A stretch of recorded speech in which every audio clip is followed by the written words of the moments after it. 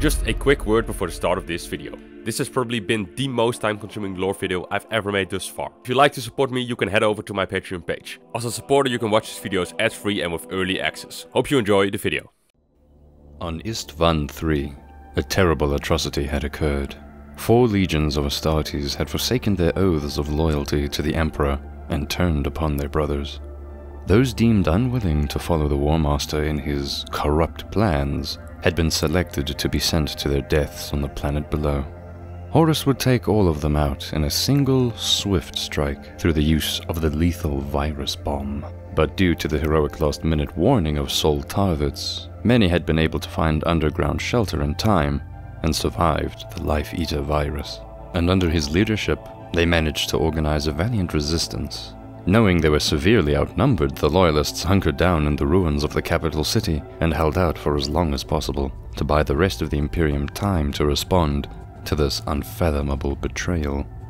The survivors of the various legions stood united against the Warmaster's forces and his corrupted Primarch brothers. But despite their valiant last stand, in the aftermath of the battle, a final orbital bombardment turned the planet and the few remaining Loyalist survivors upon it into dust. The ruins of Istvaan III's coral city had become their tomb.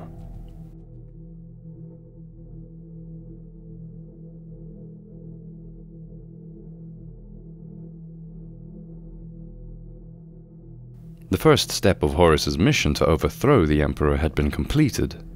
The last Loyalist remnants had been successfully purged from their legions. The Sons of Horus, Death Guard, World Eaters, and Emperor's children had irreversibly betrayed the Imperium. By spilling the blood of their brothers, they cemented their loyalty to the Warmaster. Now, there would be no way back. But not everything had gone according to the Warmaster's plans. Unlike the other Loyalists, Nathaniel Garrow had not been sent down to the surface of Istvaan III, due to the grievous leg wound he had suffered on Istvaan Extremis that had not yet recovered. He was not fit for active combat.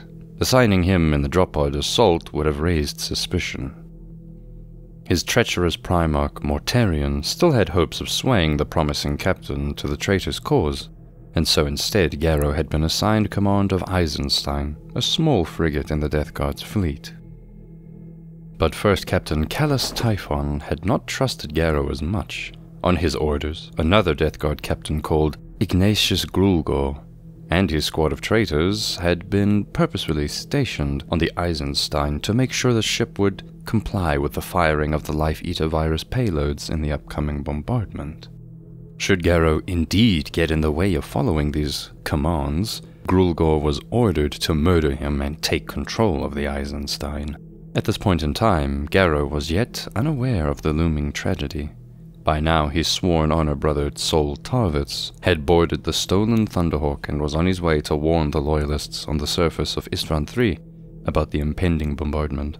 When he contacted the Eisenstein, he informed Garrow of the horrific betrayal that had been orchestrated by the Warmaster and the impending virus bombing. As Garrow and his entourage made their way to the gun decks, a fight broke out on the ship between the traitors and the Loyalists. In the midst of the battle, several containers of Life-Eater virus munitions accidentally exploded on the ship. As the deadly green clouds started making their way through the gun decks, deckhands and Astartes alike perished in agonizing death.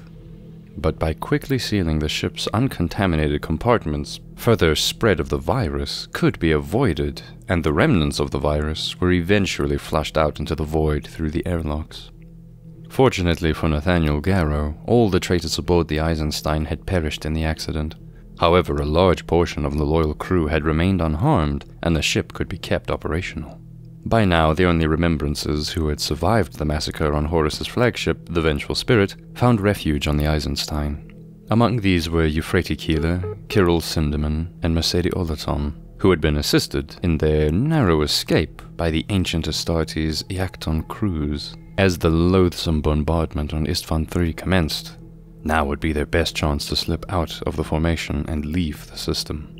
But their departure would not go completely unnoticed. One of the communication officers on board the Eisenstein had misread the situation. In his perception, Garrow was a traitor for disobeying direct orders from the Warmaster, and so in secret he signaled a warning message back to the Death Guard fleet. Upon receiving the distress call, ｃhαllas, in command of the Terminus Est, sprang into action and began his pursuit of the Eisenstein. His large battleship was one of the most powerful in the entire fleet, and it wielded a significant amount of firepower. Given the chance, it would easily blow the Eisenstein from the void. Soon, its lance batteries were firing upon the much smaller frigate. The Eisenstein would need much more time before it would be ready to make a warp jump and escape. For the time being, their only hope of survival was to deploy all available power to the void shields and try to outrun the lumbering Terminus Est. In their desperation, the Eisenstein steered a dangerously close course through the gravitation field of a star in order to accelerate themselves out of the pursuer's reach.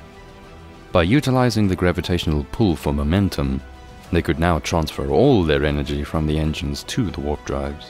Despite the void shields being powered to full capacity, the cannonade occasionally broke through and scored several hits. But the Eisenstein was now steadily sailing out of the pursuer's firing range. The much heavier Terminus Est would not be able to safely follow it through the star's gravitational field and would have to disengage. In a final attempt to score a crippling blow, chαllas ordered a huge salvo with all guns at once.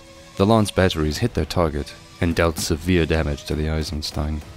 They had almost succeeded in bringing down the fleeing ship. Large swaths of its hull had been breached and many of the crew lay dead. Several more shots would have been enough to blow up the ship and blow the Loyalists into the void. But it was too late. Utilizing the last of its power, the now severely damaged Eisenstein barely managed to make a warp jump. As the Imperium opened up, Eisenstein successfully escaped.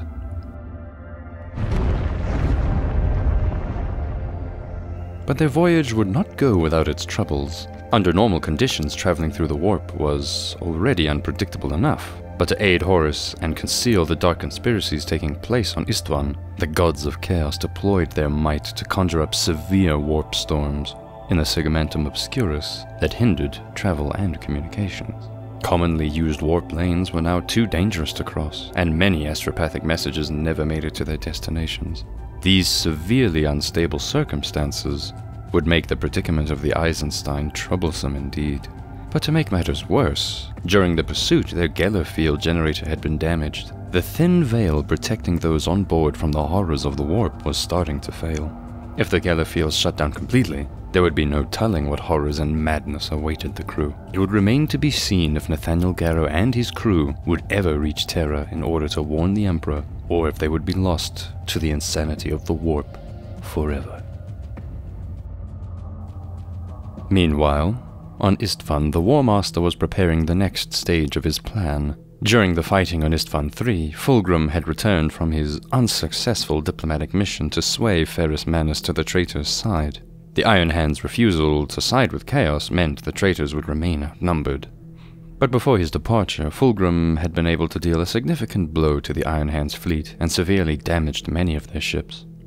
Despite Ferrus now being aware of the traitor's plot, his helplessly crippled flotilla would be unable to contact the rest of the Loyalists, and so for now the Imperium remained in the dark about what had transpired. But Horus knew that as soon as the Loyalists were able to gather their Retribution fleet, they would make haste to Istvaan in full force.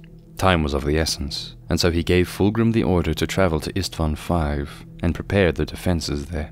For their base of operations they chose an abandoned Xeno stronghold overlooking a large ravine called the Urgol Depression. To withstand the Imperial forces, the old fortress and its defenses would need to be repaired and reinforced. Fulgrim made up for his earlier failures by expertly supervising labor teams ordered to create a vast network of earthworks, trenches, and bunkers positioned along the ridge of the Urgol Plateau. They installed anti-aircraft batteries and portable orbital defense stations that would have to prevent the Imperial fleet from simply bombing these fortifications from lower orbit. When the conflict back on Istvaan III concluded, the entirety of the Warmaster's fleet traveled to Istvaan V and moved into these newly fortified positions. Waiting for the Loyalists to arrive, they got themselves comfortably dug in. But as secure as the traitors would be in their new defenses, their fleet in orbit would be a different matter. It was estimated that the Imperium Retribution fleet would vastly outnumber them, and so it would be unwise to engage in a full-out naval battle. Unlike the troops on the surface below, in the vast openness of space, the traitor's fleet would not have a defensive advantage. For now, Horus had little use for these ships, so he ordered the flotilla to abandon the system until the battle was over. If his ground forces were to be victorious on Istvaan V, he would need all the available vessels undamaged and ready so he could sail the entirety of his army towards the Sol system and besiege Terra.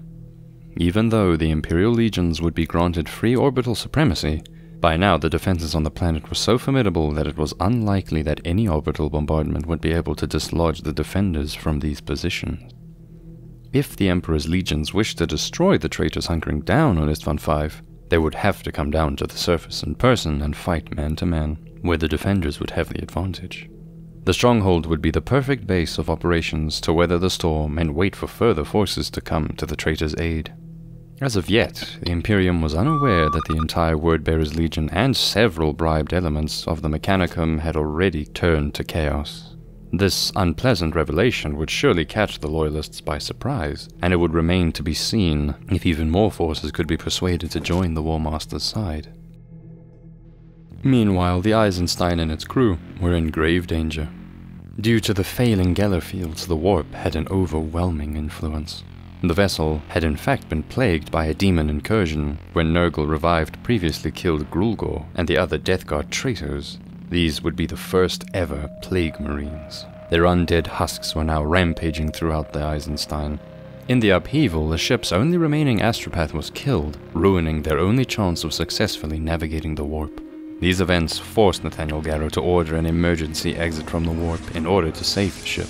Back in real space and without a connection to the power of their patron god Nurgle, the Plague Marines were cut off from the power source that sustained them, and they were easily slain. Although having narrowly avoided their complete destruction, the Eisenstein now found itself stranded hundreds of light years away from any inhabited space. In its damaged state, the vessel would never be able to reach Terra. In a desperate attempt, Garrow ordered the shipmaster to overload their warp drive. Hopefully this powerful explosion would be able to generate a strong rippling signal through the Immaterium that a passing Imperial starship could come to investigate. To their great fortune, the explosion of the warp drive did indeed serve as a functional beacon, and attracted the attention of no other than the mighty Imperial Fist's fleet. On orders of the Emperor, Rogel Dorn and his entire legion had been on their way back to Terra, when they had been caught off guard by a warp storm. As fate would have it, the Astartes flotilla had been waiting nearby for the worst of the storm to pass when they noticed the signal. Nathaniel Garrow and his crew were taken on board Rogel Dorn's flagship, the Phalanx, for interrogation. The stubborn Primarch was initially reluctant to believe the outrageous claim that his very brother Horus Lupercal, trusted Warmaster of the Imperium, would betray their father. After hearing these accusations against his brother, Dorn became so enraged that he almost killed Garrow in anger. But after hearing the same story from multiple witnesses, he would eventually consider the possibility of their claim being true.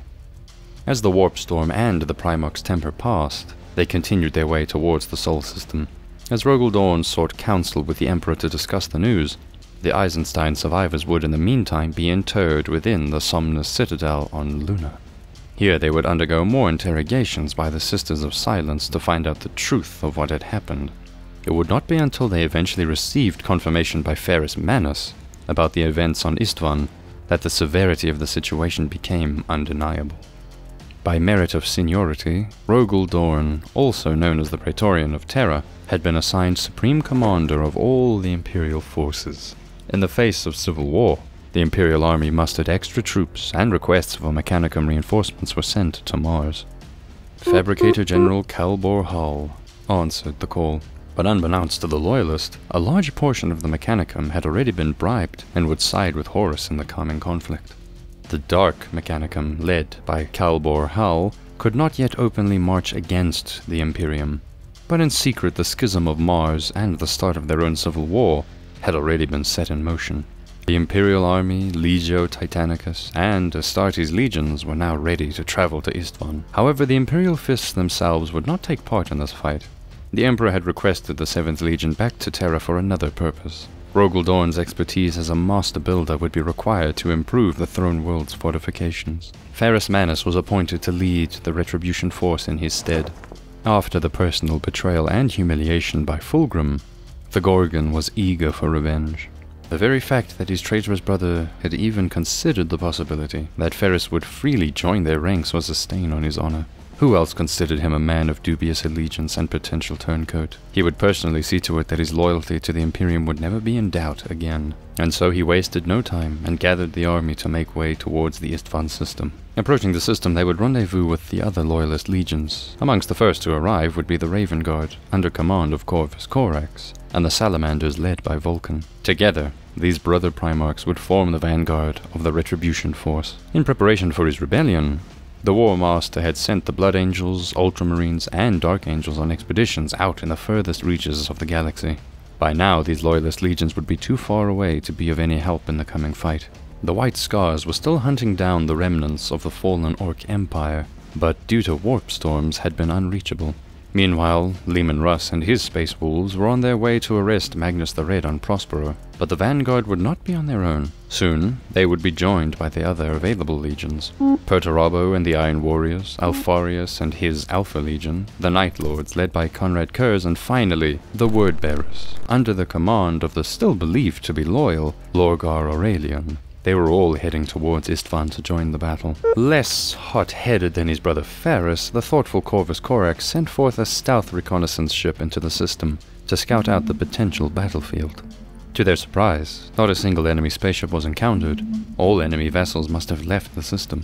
As it passed the dead planet of Istvaan III, their auspexes were able to confirm the ruthless betrayal that had occurred there. Where once stood the thriving capital of the Coral City, now only ruins and dust remained. There was not a single sign of life on the planet. But when the stealth ship encountered a concentration of Vox signals coming from Istvaan V, it was able to pinpoint the traitor's hideout in the Urgol Depression. As far as Ferris Manus was concerned, the attack could begin. Corax and Vulcan counseled caution. Perhaps it would be wise to wait for the other loyalist legions to arrive first and attack together. But the Urgol Depression had been wisely chosen by Horus indeed. Within the confines of the ravine, there would not be enough room for 7 whole legions to deploy and attack all at once. A selection of legions would have to go in first, and Ferris Manus would certainly see to it that the vengeful Iron Hands were amongst the first wave. Now that the traitor's exact whereabouts were known, the Primarch could not contain his lust for battle. He yearned for the opportunity to punish the traitors, and in particular Fulgrim. It would be better to strike now rather than allow the traitors any more time to prepare. And after all, they clearly had the upper hand. When the other legions would inevitably come to reinforce them, the tide of battle was guaranteed to turn in their favor. The freshly arrived Astartes of their brother legions would easily mop up whatever traitorous resistance remained after Ferris Manus was done with them. And so he proposed that the Iron Hands, Raven Guard, and Salamanders would go ahead and lead the glorious spear tip. There would be no delay. The battle was about to begin. But even the Gorgon would not be so foolish as to assault against prepared defensive positions without first ordering an orbital bombardment. Without the traitors' navy to oppose them, they could freely bring their combined fleet into lower orbit and proceed bombing the surface with their heavy payloads. This would at the very least soften up the defenses and make a planetary landing somewhat easier. As the large fleet moved into position, they began pouring all their firepower into the traitors' fortifications. A huge cannonade smited the planet below. The stronghold within the Urgol Depression was covered in explosions, and the ground shook under the destructive force of their guns. Lance strikes scorched the earth wherever it struck. The traitors would reap what they had sown, and they would be shown no mercy. The intensity even eclipsed the final bombardment on Istvaan III. The portable defenses stationed out on the plains stood no chance and were crushed before they were able to respond in kind.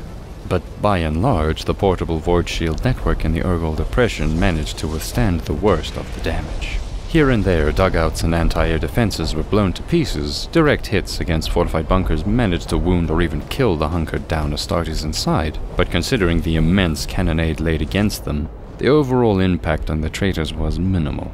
The bombardment had failed to break open the fortress. Meanwhile, the remaining defense laser batteries on the surface below returned fire.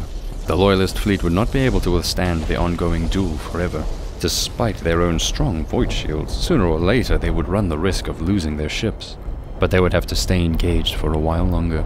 After all, their primary purpose was to keep the traitors' anti-air defenses suppressed, and unable to concentrate their fire against the drop pods, stormbirds, and landers carrying the Loyalist troops to the surface below. The attack orders had been given. With oaths of vengeance on their lips, the Space Marines of the 3 Loyalist legions began their assault. Thousands of drop pods darkened the skies of Istvaan V as they came hurtling through the clouds. In an attempt to take out as many invaders as possible, the anti-air defenses fired whatever could be spared at them. The oncoming airborne assault was saturated in a dense cloud of flak. During their descent, several drop pods exploded and burst into flames, but these losses would not be nearly enough. The tidal wave of attackers kept coming. Their landing sites had been carefully chosen by Ferrus Manus, and they crashed into the outskirts of the defenders just outside of the Void Shields. Unsurprisingly, the first to disembark were the Morlock Terminator elites of the Iron Hands, personally led by the Gorgon himself. They wasted no time and immediately charged the traitor's center. The Raven Guard under command of Corvus Corax moved up on their right, while Vulcan and his salamanders took position on their left. Despite the artillery barrage immediately thrown against them upon planetfall, the elite of the Loyalist forces, led by their Primarchs, began cutting their bloody path towards the traitor's main stronghold. The traitor forces moved against them. In the center, the Emperor's children faced the onslaught of the Morlocks, the Imperial army and World Eaters to their left, and the Sons of Horus holding out on the rocky slopes of the Urgol Depression. To their right, more Imperial Army troops and the Titans of Legio Mortis held against the Salamander's advance. And to their far side, the Death Guard were prepared to hold the flank. The front lines clashed and thousands of bolters thundered at point-blank range, splintering ceramite armor and reaping a bloody toll amongst both sides. As the battle commenced in full force, it was obvious that this would be a fight like no other. This was no battlefield for mere mortals. In the face of the superhuman onslaught, the Imperial Army elements were quickly brushed aside. Their function on this battlefield seemed a mere expendable meat shield to soak up firepower. But where Astartes battled Astartes, the fighting was ferocious. No quarter would be given, and none was expected. With neither side backing down, every inch of ground won would come at a high price. In such close-quarter combat, it was nigh impossible for Legio Mortis to fire their heavy weapons without resulting in friendly fire. But they would soon be presented with more suitable targets. The Stormbirds and landing crafts finished their descent and landed in the Urgol Depression behind the vanguard.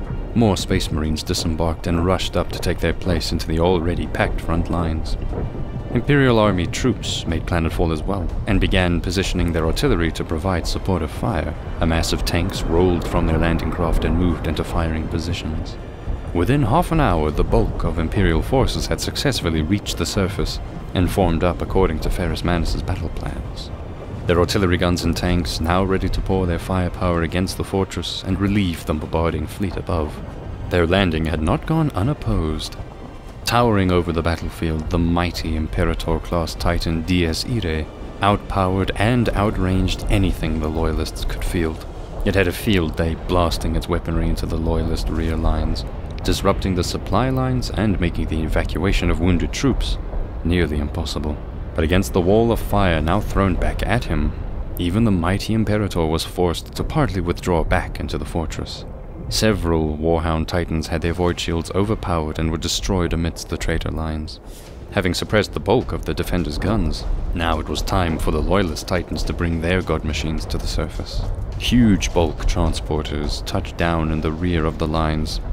Legio Aetaris, the Firebrands, marched forth, bolstering the Imperial forces and firepower even further. Over the heads of the troops, Titans engaged each other in long-range duels. Their massive laser weapons scorched the ground and troops below as it passed overhead. A wall of deafening noise now echoed throughout the Urgol Depression. Imperial Army units covered their ears in vain as sonic booms shattered their eardrums. The mere overpressure of their weapons fire killed friendly troops unfortunate enough to stand too close by. The Loyalists were now truly getting the upper hand. Ferrus Manus, still leading his Morlocks on the front, wedged the traitors' forces apart. The Primarch crushed and killed traitors with his bare silver hands, ripping apart any foe who dared stand in his way. No one could stand against him. But the corrupted Emperor's children holding against the Iron Hands' advance relished in the bloodshed. Apart from the violet color of their power armor, these Astartes were no longer recognizable as the once proud Third Legion. Under the patronage of Slaanesh, they had transformed into hedonistic wretches. They had desecrated their armor with strange symbols and chanted unintelligible taunts at their foes. Even meeting their own brutal end had become an ecstatic pleasure to the experienced. And so instead of retreating, they would willingly throw themselves in the path of the Gorgon. But despite the blessings of their newfound Chaos Masters, Horus realized the traitor lines were beginning to break.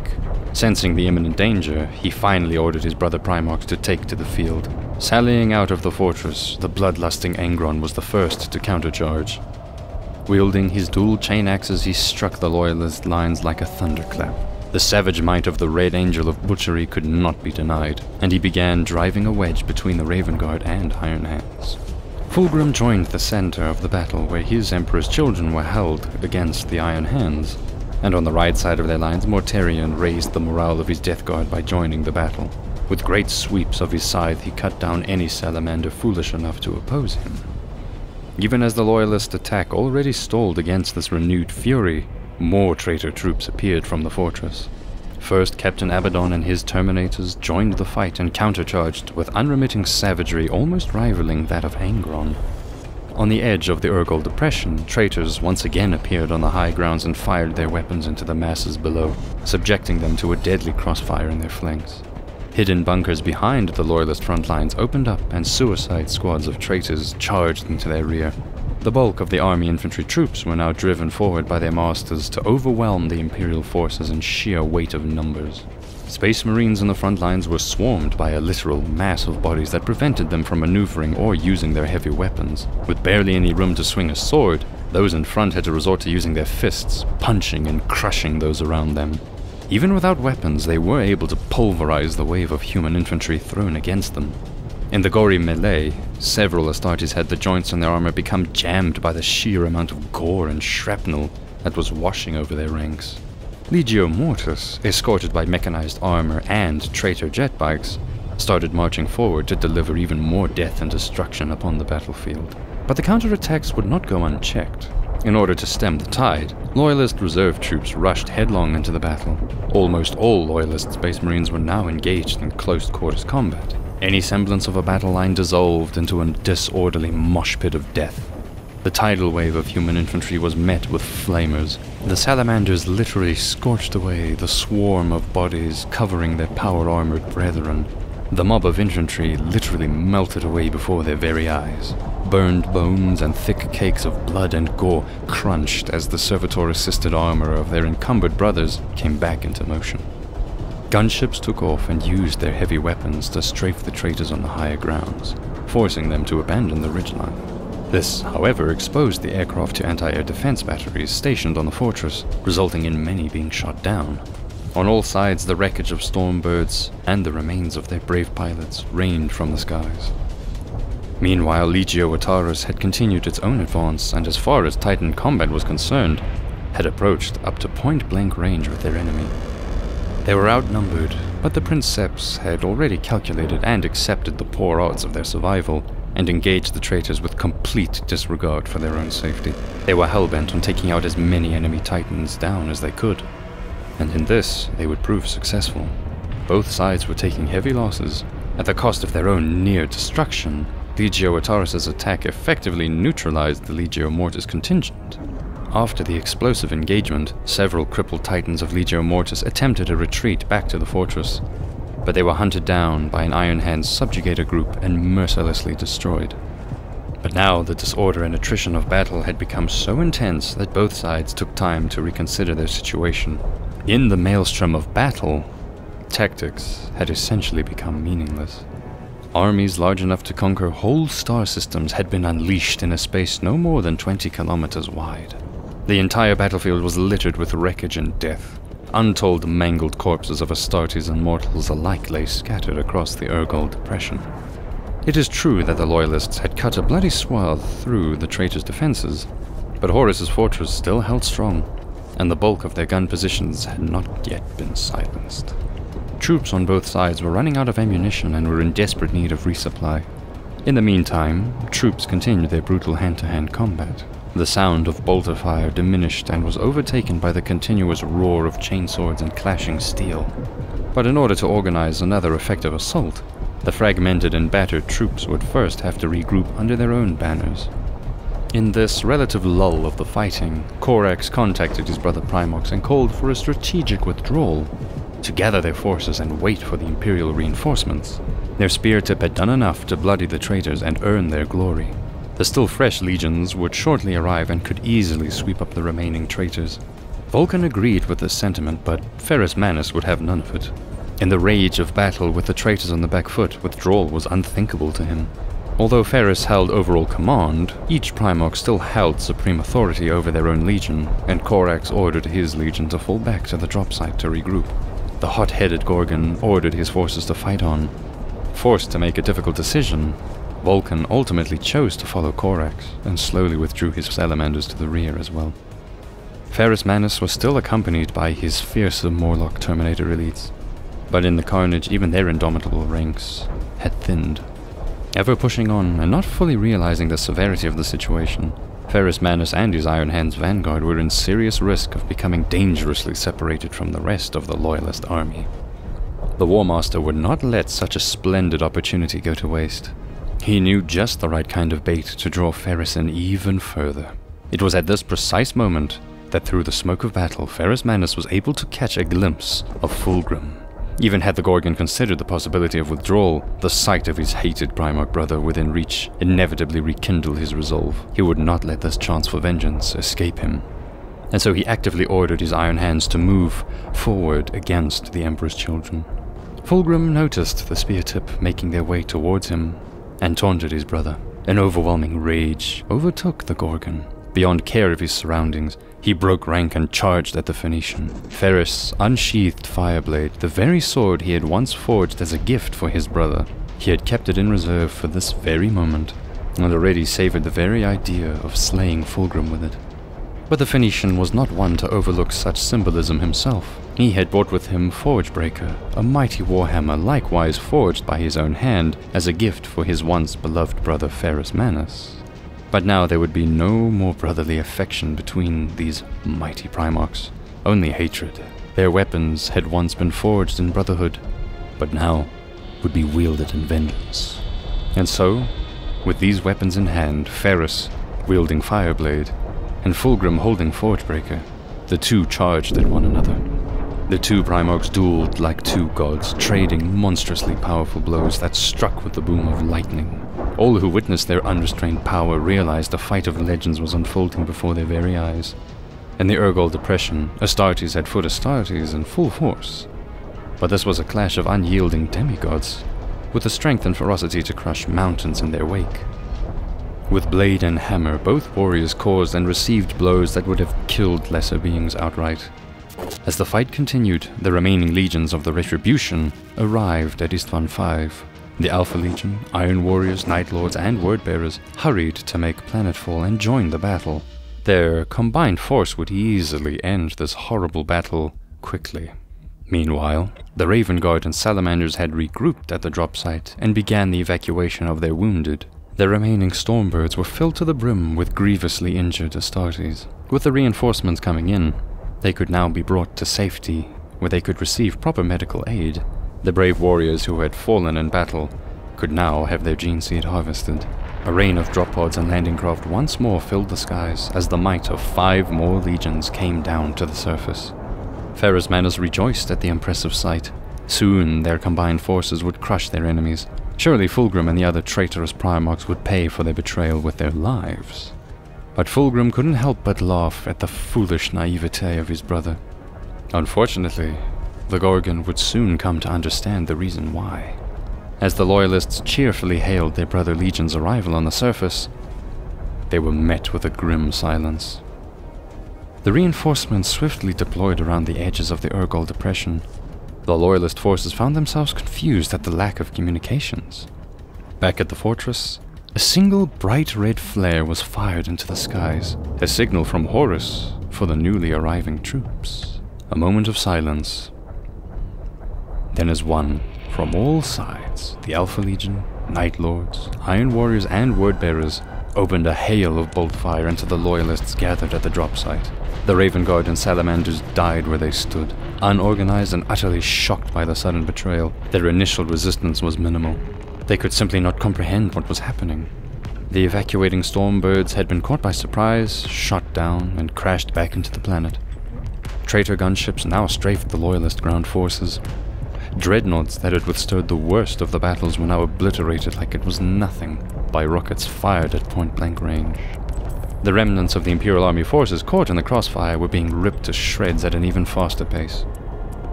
Artillery positions were overrun and destroyed. Taking stock of the dire situation, Primarch Corax and Vulcan knew something had to be done quickly. Corax suggested a full-scale retreat back to their ships in orbit, hoping against all odds that at least some of their transports would make it through. Vulcan did not agree. Fleeing head over heel now would abandon too many to their fate. They did not have enough aircraft remaining to get all Astartes and Army's troops off the planet. And after all, their brother Ferrus would never make it back to the drop site in time, and so Vulcan ordered his troops to stand fast. From the fortress, the other traitor legions and the Dies Irae marched triumphantly forward. Their forces would complete the encirclement and join the massacre. Only Ferrus Manus and his Terminator elite stood between them and the drop site. Fulgrim promised to let him live and even offered him a place at the traitor's side, but the Gorgon would have none of it. After witnessing these unexpected betrayals with horror, his rage was even worse than before. He charged with a renewed strength that even Fulgrim could not match, and soon he gained the upper hand in the duel. Furious blows smacked Forgebreaker out of Fulgrim's hands. With his opponent unarmed, Ferrus attempted a final murderous strike against his brother. But in desperation, Fulgrim unsheathed the demonically possessed Larum blade and raised it in his defense. The demon blade filled him with a new power. He managed to slash Ferrus across the chest and inflict a deep cut that crippled him. With his brother critically wounded on the ground, Fulgrim now found himself in the position to end the Gorgon's life. But somehow he found himself unable to deliver the killing blow. It was the same sympathy that had led him to spare his brother's life before. The impatient demon within the sword took sudden hold of the Primarch's body, and before Fulgrim so much as realized what had happened, the sword had already cleaved through Ferrus Manus's neck and decapitated him. The body of the Iron Hands Primarch sank to the ground and lay still. For the first time ever, a Primarch had died. The bloodlust and haze of battle instantly cleared from Fulgrim's mind. In the new clarity, he repulsed at what he had just done, what he had let himself become. He looked around him and witnessed the depravity of his own legion, his heart filled with grief, sorrow, and most of all, self-pity. But now that he had personally killed his brother, there was no way back. Surrounded by the unspeakable carnage that he had undeniably played a part in, it was all too much for the Primarch of the Third Legion to process. The demon within the sword once more whispered into his mind, offering him a way out of his mental suffering, could offer him absolution. If only Fulgrim would just give in, the demon would grant him the sweet bliss of nothingness. Sickened by the overwhelming grief at his depraved state, the Primarch craved nothing more than to stop his existence. Trusting the soothing voice inside of his head, Fulgrim lowered the defenses of his mind, unwittingly granting the demon complete control. And so it happened that Fulgrim came under total demonic possession. A final wash of panic flushed over him as he realized the grave mistake he had just made. But it was too late. From now on, the psyche of the real Fulgrim was trapped inside a demon-controlled husk. His body was no longer his own. Meanwhile, the Salamanders had attempted a breakout attempt against the Iron Warriors' lines, but to no avail. They had been pushed back to the drop site. Now, Lorgar unleashed his Gal Vorbak. These blessed sons of Lorgar had traveled into the Eye of Terror and nurtured with the blessings of the Dark Gods. Not even the Emperor's Children Legion had reached a state of corruption such as theirs, and their bodies had mutated into truly monstrous forms. Now these elite troops, possessed by demons, were unleashed against the Loyalists and charged against the Raven Guard en masse. But despite their supernatural blessings, Corvus Corax proved more than a match against these monsters, and using his lightning claws, killed them with impunity. No longer able to bear witness to the wholesale slaughter of his favored sons from the sidelines, Lorgar charged in himself to duel Corax. But the fight would be decisively one-sided.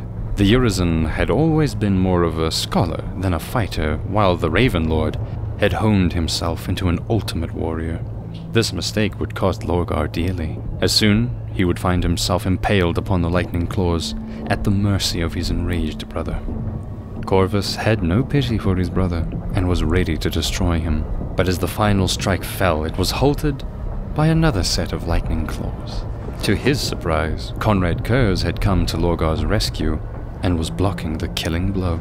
Too tired to fight another one of his brothers, Corax activated his jump pack and soared away from the duel. Why the Night Lord had saved his brother's life remains unclear, for he was disgusted with Lorgar's weakness and the corruption of his legion. But although grievously wounded, the Ward-bearer's Primarch would live. The Salamanders made their final stand around the drop site. Their valiant resistance allowed a portion of the Raven Guard to escape. Even several wounded Iron Hands had been successfully evacuated back to orbit. Corvus Corax managed to board a ship, but it was almost immediately shot down and crashed on the outskirts of the Urgol Plateau. The battle of the ships in orbit had not been as favorable for the traitors as they had hoped.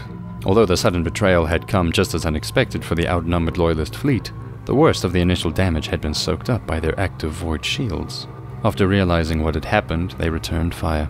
Unwilling to abandon their legions on the surface, above Istvaan V, the fleets engaged in as murderous a battle as the one below. And for the Loyalists, the naval engagement would not be for nothing. Despite the anti-air taking a heavy toll, retreating aircraft came trickling in and embarked on the ships. Wounded Raven Guards, Salamanders, and Iron Hands made it to the Medicae decks. They had survived and would live to fight another day. Soon, however, the outnumbered fleet realized that sooner or later they would lose this naval engagement. They had only been able to hold out as long as they did through sheer determination and the unwillingness to abandon their legion. But the dreadful news arrived that Ferrus Manus and the remaining Iron Hand spear tip had perished. Corvus Corax had been lost, and Vulcan had been stuck on the surface.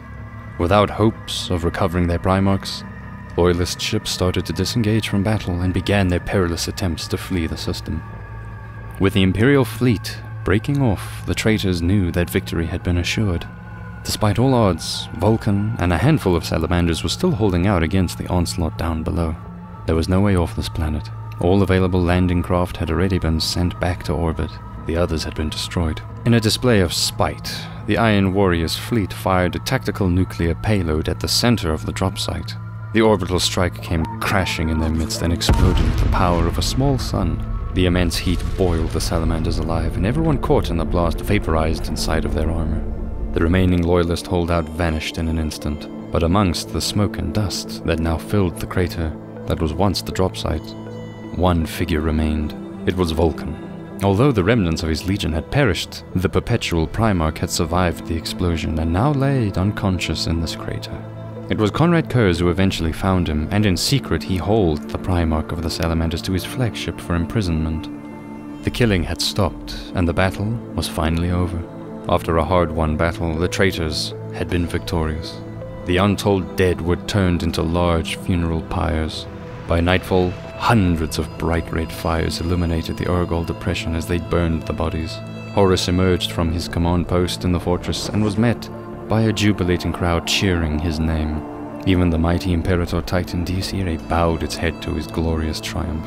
The ashes of the dead rose to the skies and fell like confetti over his mighty army as they celebrated. Horus now had 8 whole legions under his command. 3 of the remaining 9 Loyalist legions had been as good as destroyed. Any surviving Loyalists who had managed to flee the battle were being hunted down at this very moment. On the other side of the galaxy, the Space Wolves and Thousand Suns were busy bloodying each other on Prospero. The Word-bearers were leading Gilliman's forces into an ambush, and the Warmaster had traps prepared for all the other legions too. How could the Emperor ever hope to oppose him now? The Warmaster's victory at Istvaan V was complete. On his orders, a huge and blazing eye was ignited upon the northern slopes of the Urgol Depression. With a blazing fury, the symbol of Horus burned itself into the rocks. Engraved in stone, here it would forever remain as a sign of his superiority. With the battle done with, soon they would embark their ships and travel towards the Sol System. The road to Terra is now open. The Dropsite Massacre marks the start of a new era. As the Loyalist forces scramble to halt the traitors, the Great Crusade has officially come to a bitter end. As Horus's betrayal engulfs the galaxy in the flames of civil war, the million worlds of the Imperium shall burn.